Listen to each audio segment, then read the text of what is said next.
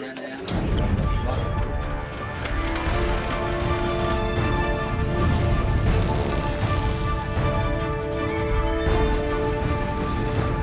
you imagine some of the scenes of history that took place just behind me? David, Solomon, and the kings of Israel walked here. In the New Testament, Peter, Paul, and of course Jesus were frequently on this Temple Mount. But now we want to focus on Jeremiah the prophet, whose heart was broken over the idolatry that took place here and in the hearts of God's people. The book of Jeremiah is our destination in our flight over the Bible from 30,000 feet. Before we take off, let's learn more about Jeremiah. Our flight takes a sobering turn as we see the book of Jeremiah come into view. This prophet suffered public humiliation and frequent persecution, but he was unwavering in declaring God's word despite the personal cost. Well, Jeremiah was a bullfrog. No, I'm just kidding. You remember that song, Three Dog Night? I just had to say that. And actually, that was my first introduction to the name Jeremiah. I wasn't a Bible reader growing up, so it was that Three Dog Night song, Joy to the World, that I first heard of Jeremiah. So when I read the book of Jeremiah, I couldn't get that out of my mind. Every page, Jeremiah was a bullfrog, was a good friend of mine. And that shows you how biblically illiterate we can be as Americans sometimes. In fact, a lot of us know more about songs like Three Dog Night than we do about the actual prophet Jeremiah. But we're going to overview the 52 chapters in the book of Jeremiah. And because there's so many, we can only overview them by way of outlining it and drawing out some very important salient principles. Now, do you remember the story of Chicken Little? How Chicken Little walked out one day and an acorn fell on her head? I think I have the story right. And she shook and she was so scared that half her feathers fell out. And she said, the sky is falling, and I have to go tell the king. Jeremiah had a very precarious position of declaring to the nation of Judah that the sky was falling, judgment was coming, the Babylonians were on their way. But he was up against a group of prophets, false prophets, who were saying just the opposite. The sky is not falling. Everything's just fine. There's nothing at all to worry about. So Jeremiah, because of the situation, had to be both tough and tender. And really, that's a good way to remember Jeremiah. He was a tender warrior. He had enough toughness to get the job done, but he was also very tender toward God's people. And that shows up through this book. In fact, by the way, I would say that's a good qualification for any leader. A leader needs to be tender, because if he's just tough, then it can come off as prideful, arrogant, aloof, non-caring. But if you're too tender, you can't really be a leader and call very important decisions at a time of crisis. I've always loved the description of a good pastor by Stuart Briscoe. He said, a good pastor should have the mind of a scholar, the heart of a child, and the hide of a rhinoceros. Jeremiah had such a makeup. He's a tender warrior. In fact, Jeremiah reminds us of Jesus. Did you know, by the way, that was one of the rumors going around about Jesus? Remember when Jesus asked them in Matthew 16, whom do men say that I, the Son of Man, am? And they said, some say you're John the Baptist, others say you're Jeremiah or one of the prophets. Now, why would they say that? Well, there are certain characteristics about Jeremiah that were present in Jesus. Jeremiah could be tough. Jesus could be tough. Like the time he said to the Pharisees, woe unto you hypocrites. Over and over again he used that term. On the other hand, Jesus was tender like Jeremiah and said to the paralytic, son, be of good cheer. Your sins are forgiven. Jeremiah is called the weeping prophet because of some passages in this book and in the next book, the book of Lamentations, also written by Jeremiah the prophet. Jesus wept over Jerusalem as he saw Jerusalem for the final time before his crucifixion. And he wept and said, "Oh, Jerusalem, Jerusalem, how often I would have gathered you like a hen gathers her young, but you were not willing." Now, I want to give you an outline of the book. And it's an outline that I came up with, and I hope it's helpful. And it's really comprised of one chapter, the bulk of all of the rest of the chapters, and then the final chapter. Okay? So we have preparation, number 1, proclamations, number 2, and prediction, number 3. So here's the outline. Chapter 1 is the preparation of Jeremiah formulated. That is, God calls him, God prepares him with what he's about to be doing. Preparations of Jeremiah formulated. Then chapters 2 through chapter 51 are proclamations of Jeremiah foretold. The rest of the book is really a book of proclamations. Proclamations against Judah and against nations. So, under number 2, large A, it's proclamations against Judah. That's chapters 2 through chapter 45. And then proclamations against the other nations. That'd be the large B under 2. And that's chapters 46 through 51. Then the third division is simply the last chapter, and that is the prediction of Jeremiah fulfilled. Everything Jeremiah said would happen to Judah happened, and it's recapped in that last chapter. Let's go to Jeremiah chapter 1, verse 1. The words of Jeremiah, the son of Hilkiah, of the priests who were in Anathoth in the land of Benjamin. This is just a little town about 3 miles from Jerusalem. To whom the word of the Lord came in the days of Josiah, the son of Ammon, the king of Judah, in the 13th year of his reign. It came also in the days of Jehoiakim, the son of Josiah, the king of Judah, until the end of the 11th year of Zedekiah, the son of Josiah, the king of Judah, until the carrying away of Jerusalem captive in the 5th month.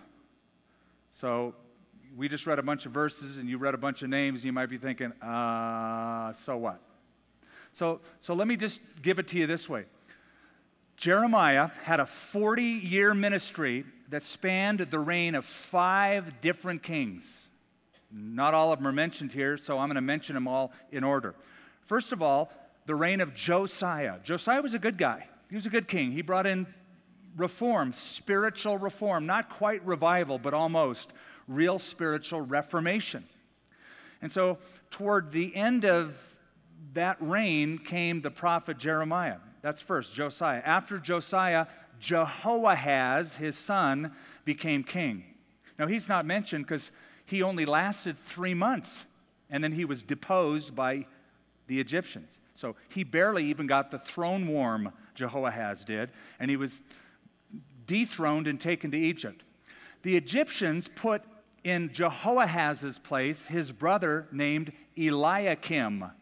Okay, it gets worse, because they changed his name to Jehoiakim. So Eliakim, a.k.a. Jehoiakim, took the place of Jehoahaz by the Egyptians. Now he lasted, that is Jehoiakim, 11 years. Now while he was king, Jeremiah came to Jehoiakim and said, hey, whatever you do, don't rebel against the Babylonians. Don't mess with Nebuchadnezzar. Don't rebel. He didn't listen. He rebelled. The Babylonians took him off the throne and put somebody else in charge, Jehoiachin. See how bad it gets? From Eliakim to Jehoiakim to now Jehoiachin. Now Jehoiachin, he didn't last long either. He lasted 3 months and 10 days. The Babylonians took him off the throne, took him captive to Babylon, and put a guy, last guy mentioned here, Zedekiah. And King Zedekiah lasted on the throne of Judah. He was the final king until 586 BC when the Babylonians came in, destroyed the city. Zedekiah fled for his life. They caught him down in the Jordan Valley and gouged out his eyes and took him to Babylon. That's what Jeremiah was up against. Verse 4, then the word of the Lord came to me, saying, before I formed you in the womb, I knew you. Before you were born, I sanctified you. I ordained you a prophet to the nations. That's a very important verse. It's one of my favorite verses in the book of Jeremiah. And when I read it, I can't help but think, I am so glad that Jeremiah's mother didn't terminate the pregnancy. Because God said, I knew you before you were born. My plan for your life started way before you even came out of the womb. It shows us how the Bible views life and the sanctity of life. And when life begins, all you have to do is look at the Bible. Life begins in zygote form. As soon as that sperm and egg unite and the cells start dividing, at that very primitive stage, personhood exists. Now I want to tell you a little story. This was a story that a bioethics professor gave to her class to challenge faulty human reasoning. Here's the story. She said, how would you advise a mother who is pregnant with her 5th child based on the following data? Her husband had syphilis. She has tuberculosis. The first child was born blind. The second child died. The third child was born deaf. The 4th child had tuberculosis. Now, the mother is considering an abortion, the professor went on. Would you advise her to have one? Most of the students agreed she should have an abortion based on the medical data of the parents. The teacher then said, congratulations, you've just killed one of the world's greatest composers, Ludwig van Beethoven. That's the medical history of his family. God says, Jeremiah, before you even became a prophet, before you were even born, I knew you, and my plan for you began very early on. And to me, that's exciting to think, God has a plan for us. Let's discover what it is. Then I said, verse 6, Ah, Lord God, behold, I cannot speak, for I'm a youth. He's probably between age 20 and 25 when God called him. But the Lord said to me, do not say I am a youth, for you shall go to all to whom I send you, and whatever I command you, you shall speak. Do not be afraid of their faces, for I am with you to deliver you. I think that's really good, because sometimes when you look at a crowd of faces, there are some people in a crowd that have yes faces. There's other people who have no faces. They just look grumpy. They're not necessarily, but if you look at their face and then you project, oh, what are they thinking about me? It can get really weird. So God tells this young man, don't even worry about looking at them. I'm going to put my words in your mouth. Now, something that you've probably noticed about some of the greatest people in the Bible that God has used is that when God calls them, oftentimes they're the very ones who think, I can't do this. And thus they're qualified because they don't trust themselves. They're now having to trust the one who called them. So when God called Moses, did Moses go, I'm finally glad you asked. It's about time. Do you know who I am? He said, Lord, they're not going to listen to me. I'm a man of uncircumcised or faulty speech, uncircumcised lips. When God called the prophet Isaiah, woe is me, for I am undone, said young Isaiah. I'm a man of unclean lips. I live in a generation of unclean lips. When God called Paul the apostle, you know what Paul said about himself? I, who am less than the least of all the saints, this grace was given that I might preach among the Gentiles the unsearchable riches of Christ. You notice a pattern that God calls people, like Jeremiah, but they're very familiar with their own inadequacy, their own inability, their own inexperience, as was this 20 to 25-year-old prophet. But Paul told young Timothy, let no man despise your youth, or don't let them look down on you because you're young. I'm sure this 20-year-old or 25-year-old young prophet, the idea of going before the kings of Judah and the people in Jerusalem and the priests at the temple and then the emissaries to the nations that he would speak was a daunting task. But that was the calling. Now, I got to tell you this. This is an interesting fact about Jeremiah because it sounds really good. God's calling him. You get all excited. He preached for 4 decades. He didn't see one single conversion. Not one person turned. No one listened to him. No one admitted his words into their hearts. No one took it to heart. And so we would look at that and go, he was a failure. Maybe he shouldn't have gone. Maybe he was right. He is young and inexperienced. But he's not. Because later on, in captivity, they would read this book. I'll show you that in a minute. It's fabulous. And he also predicted the captivity and the return of the captivity, which would comfort the Jews for generations to come. He was God's spokesperson. Though he didn't see immediate results, there were eventual results. Chapters 2 through 45 is the proclamation of Jeremiah against Judah. And though they are denunciatory in nature, something striking about Jeremiah is his words are filled with tenderness and pathos. Look at chapter 2, verse 1. Moreover, the word of the Lord came to me, saying, Go and cry in the hearing of Jerusalem, saying, Thus says the Lord, I remember you, the kindness of your youth, the love of your betrothal, when you went after me in the wilderness, in a land not sown. He's getting them to look back over their history, when they used to live in Egypt and were slaves in Egypt, and then God brought them out in the desert, and they only had God to trust in. They had no water, they had no food. Manna had to fall from heaven, water had to come from the rock. And it was that daily trusting in God. God said, I miss that. I long for that. I loved it when it was just you and me, and there wasn't all the fancy organizational rigmarole that you have placed between you and me. I miss just those early days. Now, this is very similar to what the Lord Jesus said to the church of Ephesus, right? Remember from where you have fallen. You have left your first love. That tender relationship that a person has with Christ, you remember it? Remember it well? It was just the Bible, and you trust God. The Holy Spirit will reveal things to you, and He'll guide you in His Word. And then you started learning a few things and become a little smarter, and then you got maybe even weird. I don't know. God says, I just miss it when it was just that innocent, early stage of our relationship. You know, as a pastor, one of the things that break my heart is to see people that I've counseled or married over the years not getting along, sitting across from me in an office, looking at each other, and one says about the other, I don't love her anymore.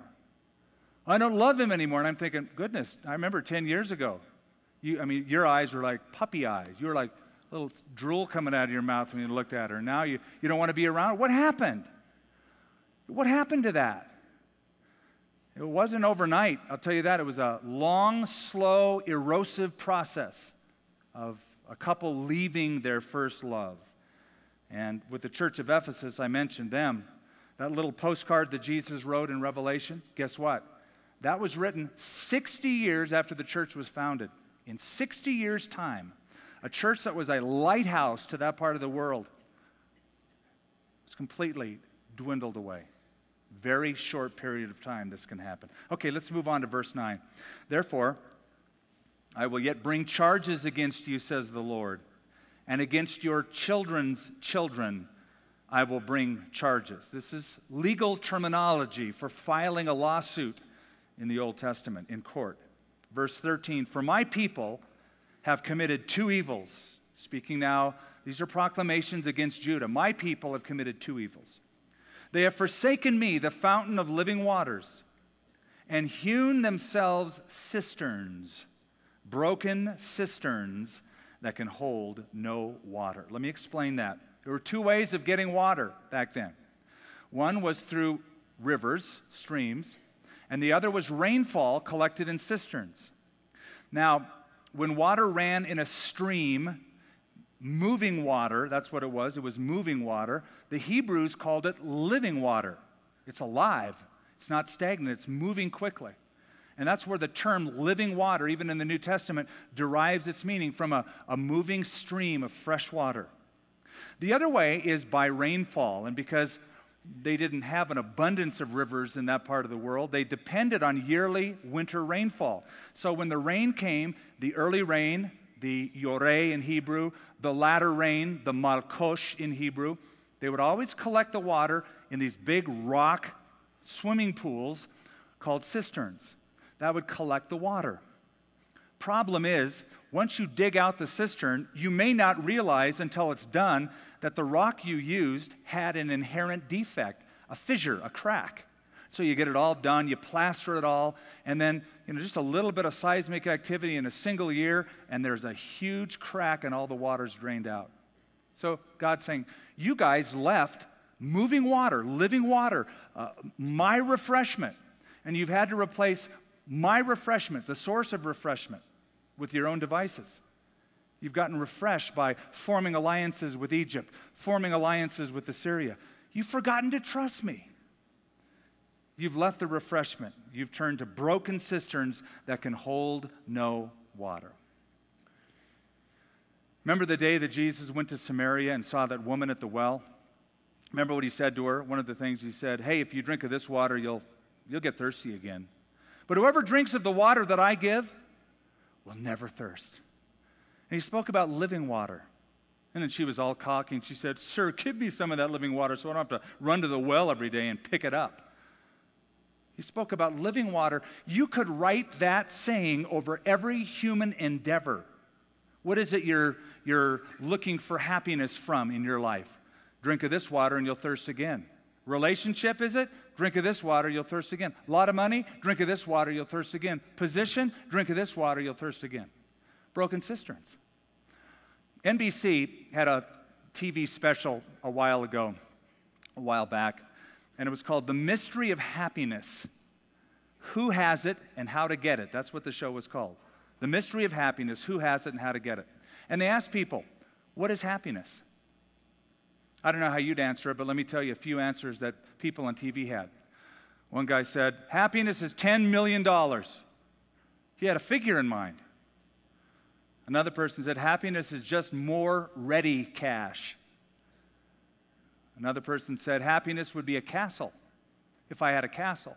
Another person in the documentary said, a private island, that would be happiness. And then one guy predictably said, a bunch of women. Thinking, that's happiness for you, not the women.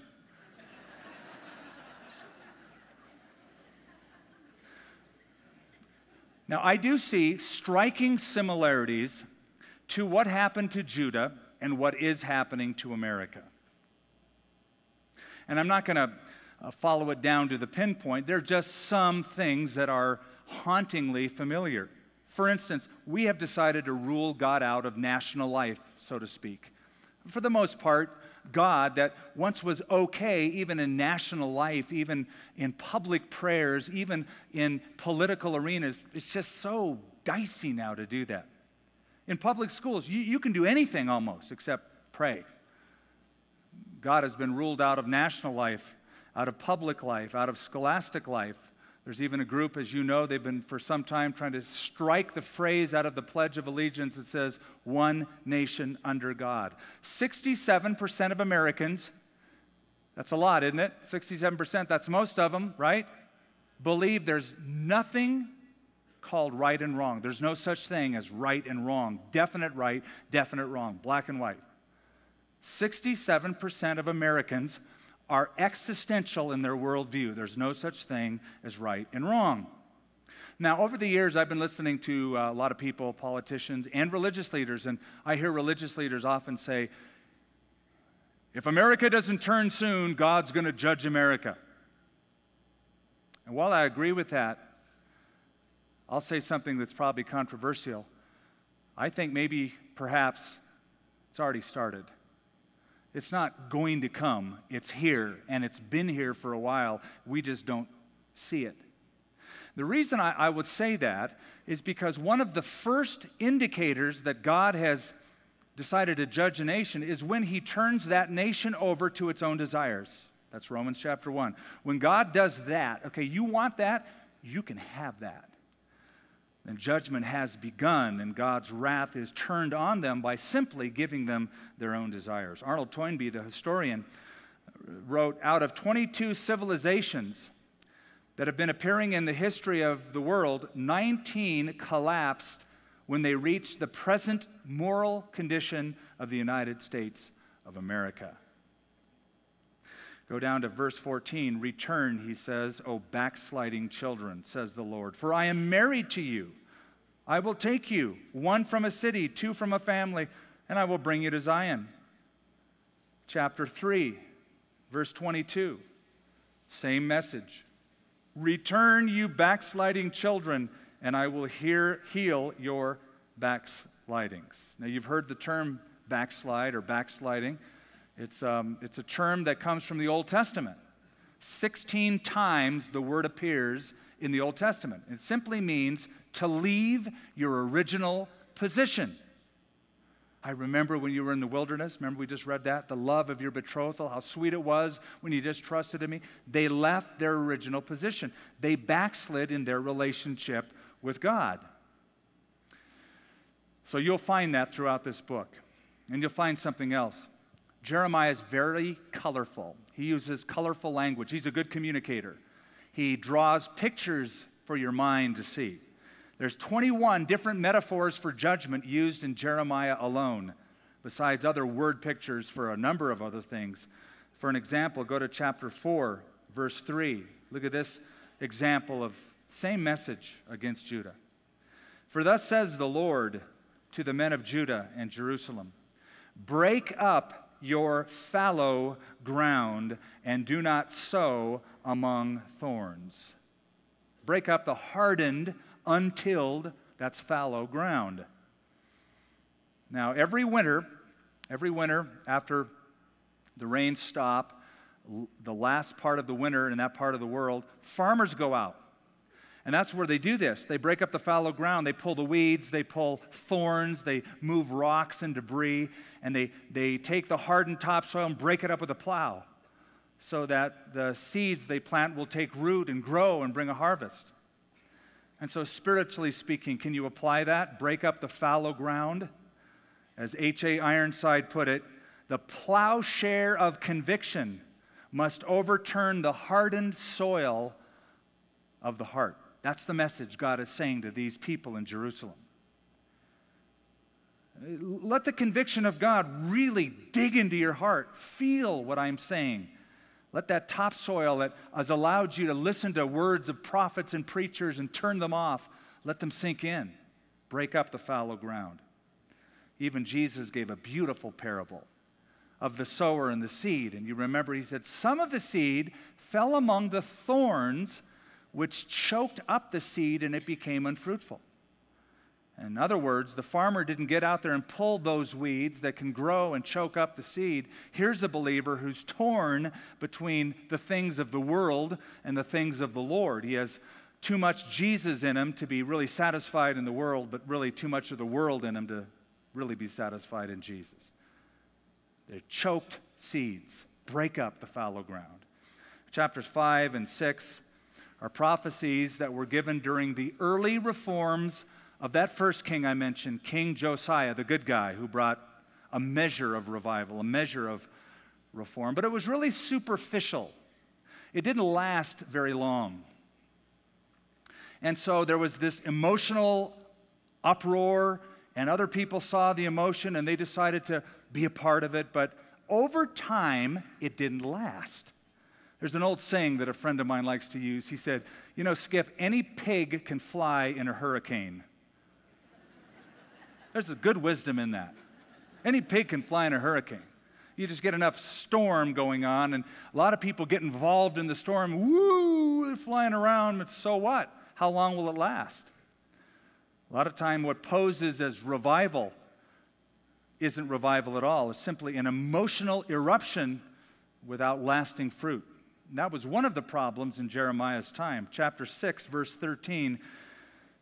Because from the least of them, even to the greatest of them, everyone is given to covetousness. And from the prophet, even to the priest, everyone deals falsely.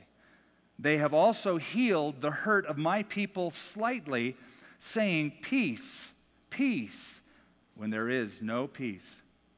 Okay, let me explain. There's two groups back then, two groups of leaders that wanted to spare the people from the panic of an impending invasion from Babylon. You follow me? Now, these two groups that wanted to spare the people from the panic of the impending invasion of Babylon were politicians and prophets, false prophets. Now, the politicians wanted to do it by forming alliances with other nations instead of trusting God. We'll sit down and negotiate with Egypt and Assyria and form a strong political alliance, and thus sparing the people from what happened anyway.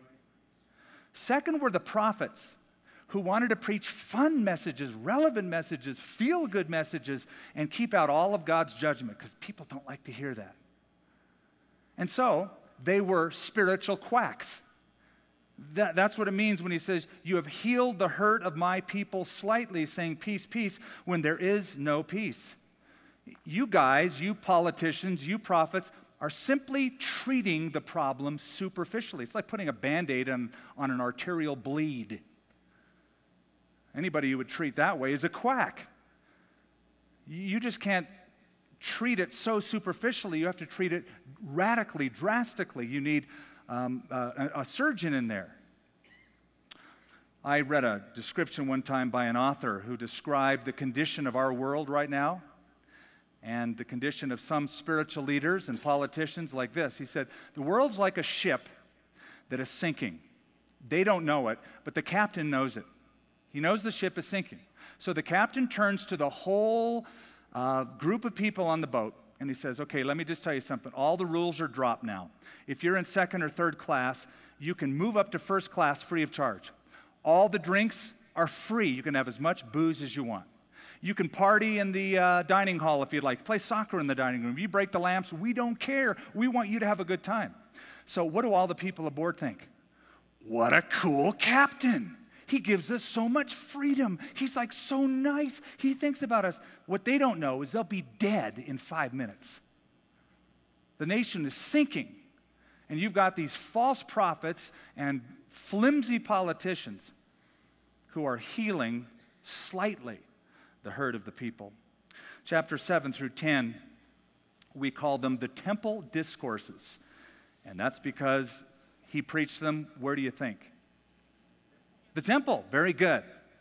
So Jeremiah is called by God to go now up to the gates of the temple and give these messages to people who are going to church, going to temple, including priests, including the people who would bring the sacrifices. Chapter 7, verse 2, stand in the gate of the Lord's house and proclaim there this word and say, hear the word of the Lord, all you of Judah who enter in at these gates to worship the Lord. Thus says the Lord of hosts, the God of Israel, amend your ways and your doings, and I will cause you to dwell in this place. Do not trust in these lying words, saying, the temple of the Lord, the temple of the Lord, the temple of the Lord are these. You get the picture? People were saying, as long as we go to church, man, everything is going to be okay. As long as we go to the temple. You know, judgment's coming. I want to go to temple. I went to temple today. Everything's okay. The temple of the Lord. Now, it's mentioned 3 times. Temple of the Lord, temple of the Lord, temple of the Lord are these. I think to symbolize the 3 great feasts that the people all over the land had to go to 3 times a year. All right? Passover, Pentecost, and Tabernacles. They had to appear in Jerusalem. And they thought, as long as we're going to the temple, everything's okay. It was all superficial. Now listen carefully. This is what they did wrong. They retained the symbol of worship. They threw out the substance of worship. It was all about the symbol. God cared about the substance. Do you really worship me and love me and submit to me? See, for them, it was all about a ritual done in a place rather than a relationship with a person. They wanted the ritual in the place. God wanted the relationship with the person himself.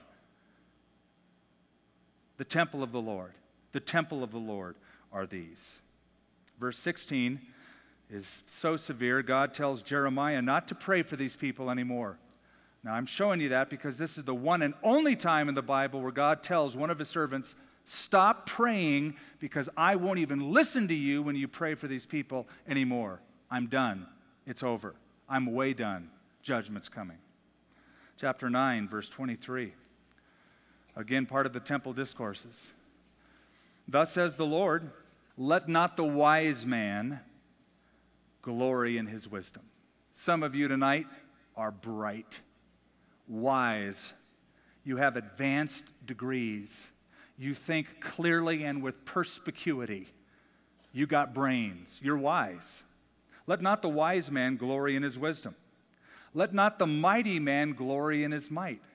Maybe you have position, power, clout. You know people. You can get on the phone and people will move because you're mighty. Let not the rich man, maybe God has blessed you financially, glory in his riches. But let him who glories, glory in this, that he understands and knows me, that I am the Lord, exercising loving kindness, judgment, and righteousness in the earth. For in these I delight, says the Lord. So they boasted in minds, money, and might. Those were their idols. Minds, their brains, money, their pocketbook, and their might, their power. They basically were fat and sassy and grew in their prosperity and had forgotten God. I want you to listen to this. I'm going to read something to you by one of our presidents. Now, this was spoken by President Abraham Lincoln way back in 1863. So I wonder, have we gotten any worse at all as a nation from 1863 till today? Okay, so listen to what he assessed the nation as back in 1863. We have grown in numbers, in wealth, and in power, as no other nation has ever grown.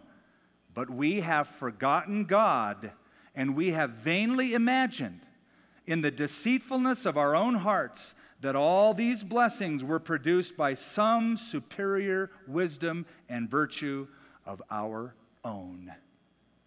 Close quote. There's a man who saw it for what it was. There's a man who was a clear-thinking, godly leader. We've turned from God. We've forgotten God. We think it's all about us. Look what we've done. You're on your way down as a nation when you think that. Chapters 11 through 20 are filled with personal experiences of Jeremiah. There's the plots of evil men and leaders in Jerusalem, as well as Jeremiah preaching very extravagantly with visual aids. We'll just touch on a few of these. Chapter 13, God becomes Jeremiah's fashion consultant.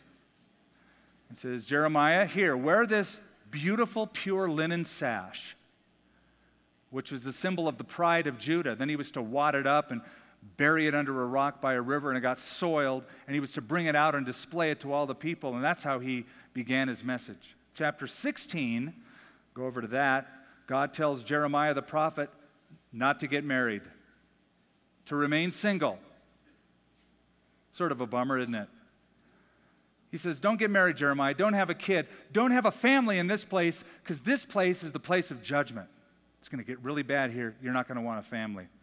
Verse 2 of chapter 16, you shall not take a wife, nor shall you have sons or daughters in this place, which was unusual, because did you know back then Jewish men by age 20 were typically married? Joseph and Mary, when they had Jesus, they were teenagers probably. Certainly Mary was. In fact, there was a saying by some of the rabbis that said, of a list of the people that won't go to heaven, first on the list, a Jewish man who has no wife. So if you didn't get married, they thought you're weird. Something's off with you. God says, don't do it. Don't get married. For thus says the Lord concerning the sons and daughters who are born in this place, and concerning their mothers who bore them, and the fathers who begot them in this land, they shall die gruesome deaths. They shall not be lamented, nor shall they be buried. They shall be like refuse on the face of the earth. They shall be consumed by the sword and by famine, and their corpses shall be meat for the birds of heaven and for the beasts of the earth. Now, over in chapter 18, Jeremiah is invited to Pottery Barn. That is, he says, he's told, go down to the house of the potter, which is down in the Kidron Valley. It's always down where the springs of water were because of the amount of water they needed for their craft.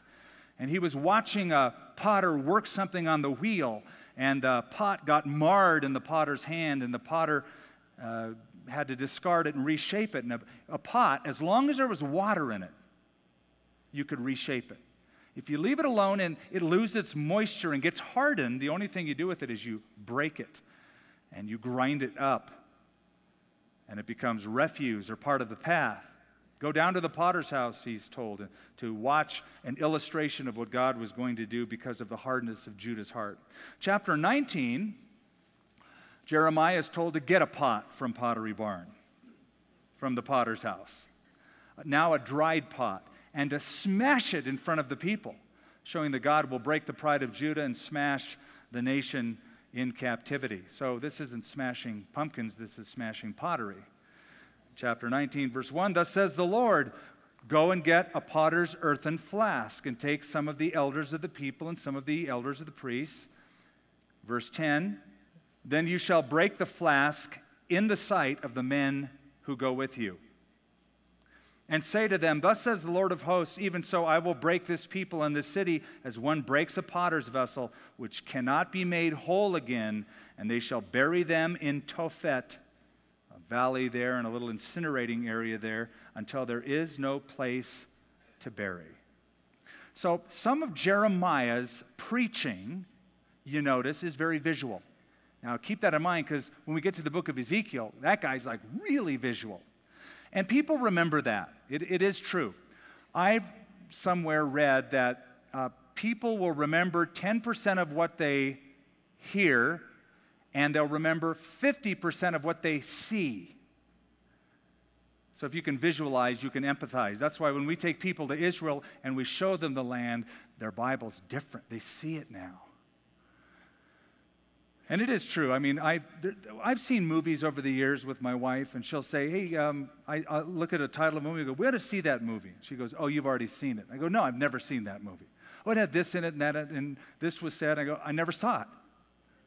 I know what I saw, I never saw it. And then we'll turn it on, and just a few scenes go by, and I remember what I see more than what I hear, and I go, I've already seen this.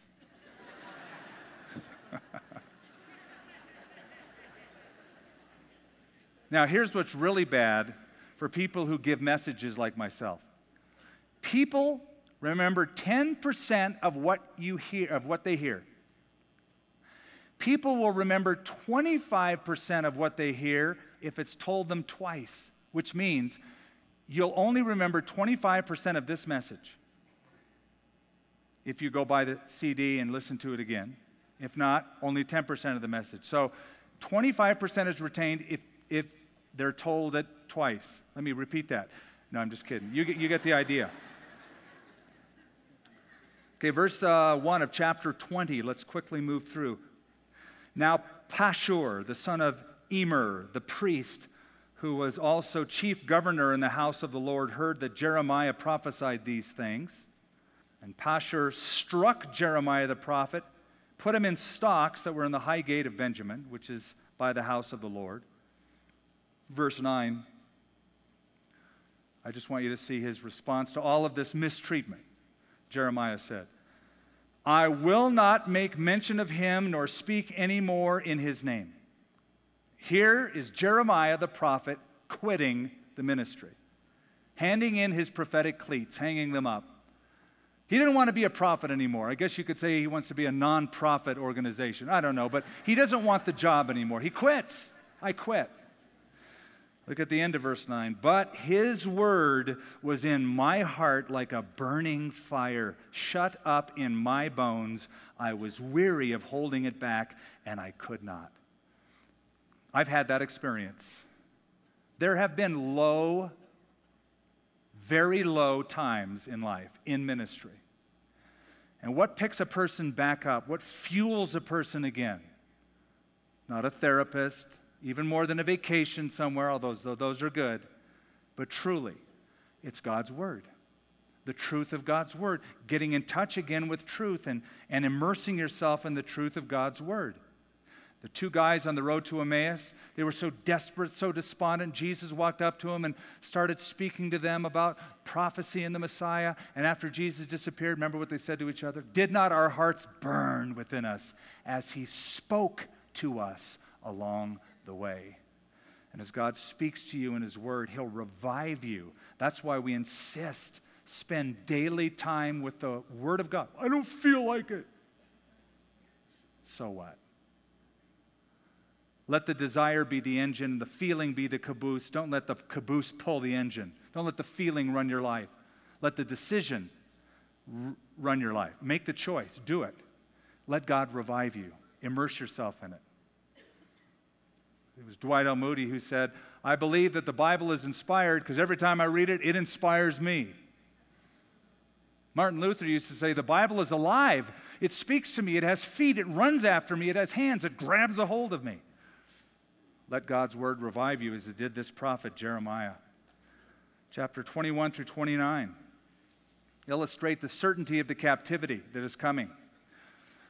Over and over again in this chapter, or in this section, Jeremiah illustrates the coming captivity.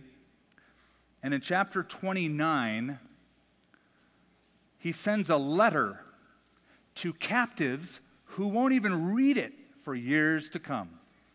For years to come. And he's going to tell them in this letter, prepare for a long stay.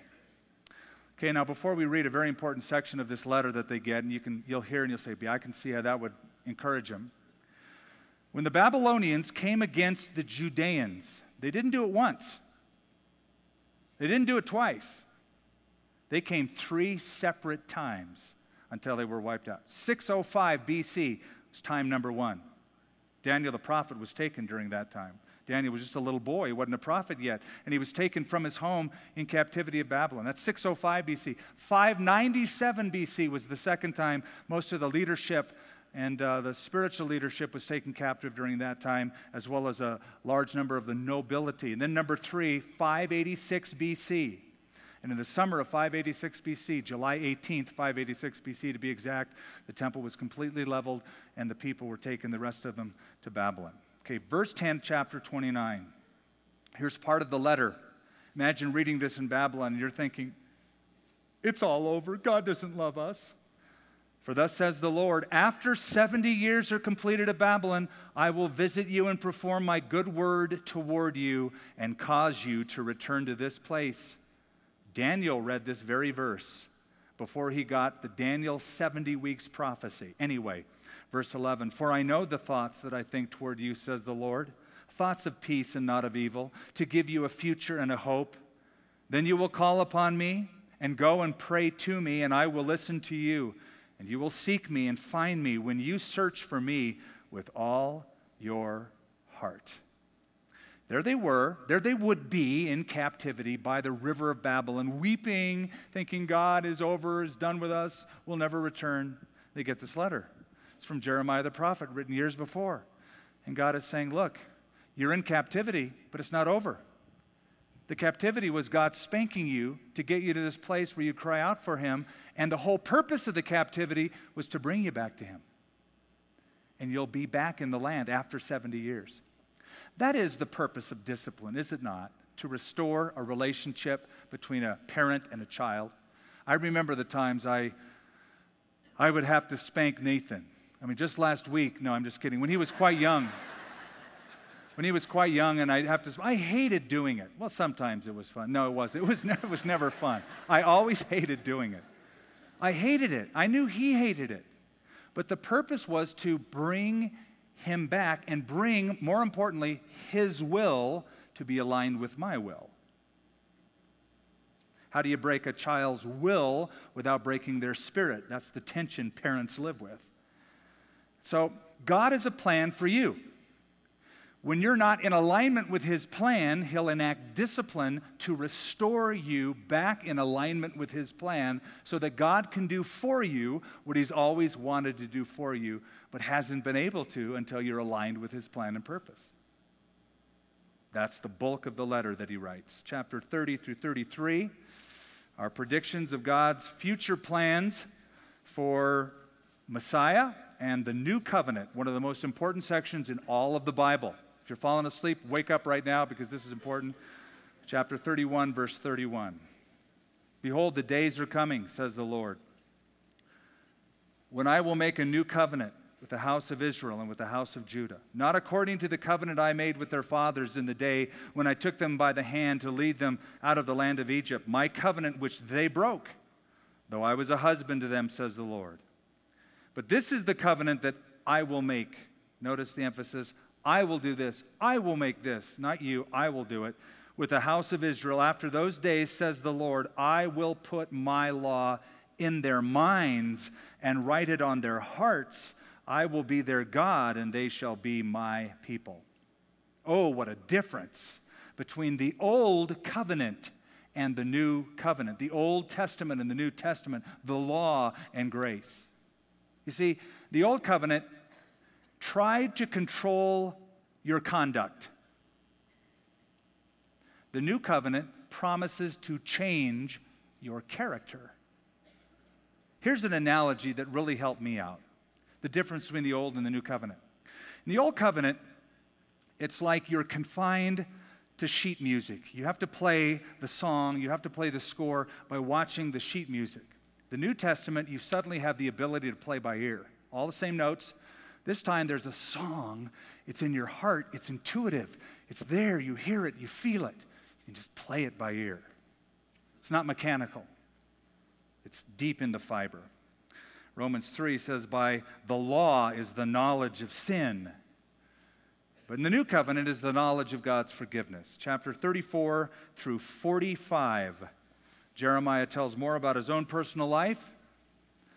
By the way, Jeremiah, of all the prophets, tells more about his own personal life than any of the other prophets in all of the Bible. So there are some prophets we don't know anything about except their name. Others we know their name and where they're from. Others we know their name and who their dad was. We know a lot about Jeremiah. He spills the beans about his life. Look at chapter 38, verse 6. So they took Jeremiah.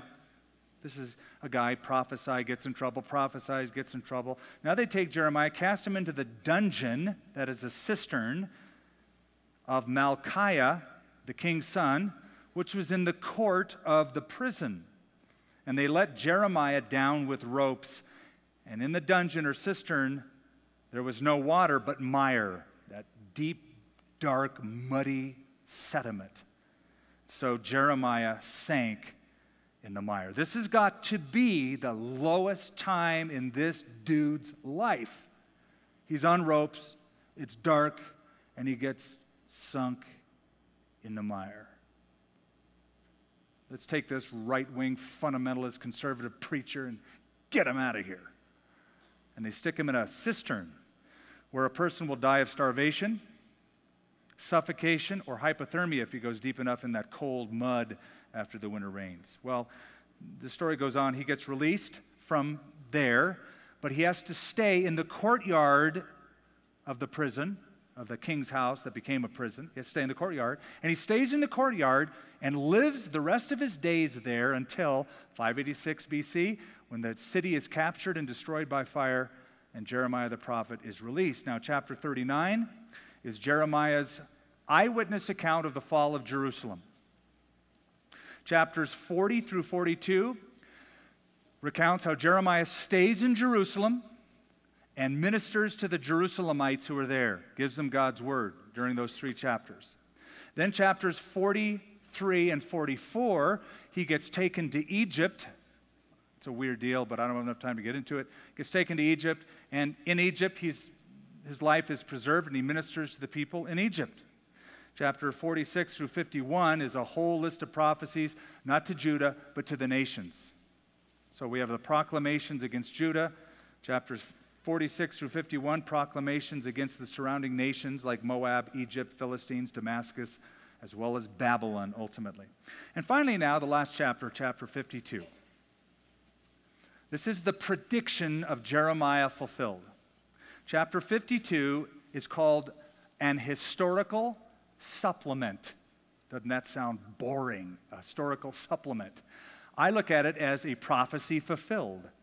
Chapter 52 recalls, in a nutshell form, all that Jeremiah was predicting, and Isaiah, by the way, of the fall of Judah and Jerusalem by the Babylonians, and shows how it was fulfilled in one succinct chapter. By the way, What city in the Bible is mentioned more than any other city? Than any other city in the Bible, what's mentioned the most? Jerusalem. Second to Jerusalem, what's mentioned most? Babylon. Interesting that Babylon and Jerusalem are these two cities set against one another throughout the Scripture, even till Revelation 17 and 18. Great Babylon is fallen, is fallen. And Jeremiah records the name Babylon 164 times, or more than all of the rest of the Bible mentions it put together. And now is the fall of Jerusalem to Babylon. Let's just finish up 2 verses. Verse 4. Now it came to pass in the 9th year of his reign, in the 10th month, on the 10th day of the month, that Nebuchadnezzar, the king of Babylon, and all of his army came against Jerusalem, encamped against it, built a siege wall against it all around. Verse 5. So the city was besieged until the 11th year of King Zedekiah. It was a 2.5-year siege. This final, remember I said there's 3 attacks? This final attack started January the 15th, 588 BC. And finally the city fell on July 18th, 586 BC. 2.5 years after the beginning of the siege, it fell. Then the walls came down and were leveled at the beginning part of August, according to history, thus fulfilled the words of Jeremiah. Verse 13, he burned the house of the Lord and the king's house, all the houses of Jerusalem, that is, all the houses of the great, he burned with fire. Next time you're walking around Jerusalem, I would encourage you to walk down toward the Kidron Valley, and as you're walking down out of the Dung Gate toward the Kidron Valley, off to your right are the ancient digs of the city of David, or the city that was around during this time. And you can go down and you will see stone walls that have been uncovered and these dark marks on the stone. And you ask the tour guide, what's all this black? It looks like soot. He says, these are the soot remains from the fire that burned the city of Jerusalem in 586 BC. You can see today visual proof of Jeremiah's words when he prophesied them, now fulfilled still today in 2008. I want to close with this thought. When you get a phone call, what do you do? Or let me rephrase it. When you get a phone call, what should you do? You should answer it. You don't always do it. You see who it is, I forget it. But you should answer it. And then you should act upon any pertinent information that you're given in the phone call. But do you know that every year in Finland, in the last several years, has been an international cell phone throwing competition? Truly. Coming up in August will be the 8th annual mobile phone throwing competition championship. It's August 23rd if you're in the area of Finland and you really got to go to this event. Originally began as a little local event in a small town. Last year, hundreds of people from as far away as Canada, Belgium, Russia came, and the gold medal last year went to Finland's Lassi Etelätalo. He flung his Nokia phone 89 meters. People gathering together to throw cell phones. Has it come to this? What should you be doing with a telephone? Answering it, acting upon what you hear. Here is God through the prophet Jeremiah calling them, beseeching them. Answer me, call on me, and I'll answer you, Jeremiah 33:3. But they'd rather throw the cell phone away. They'd rather throw it away. And so the wages of sin is death. Death came, judgment came. But you should know something else about God. It's seen in this book. Judgment is coming, but God's mercy will overshadow even the harshest judgment. Jesus is always there saying, behold, I stand at the door and knock. If any man will hear my voice and open up the door, I'll come in with him and fellowship with him and he with me.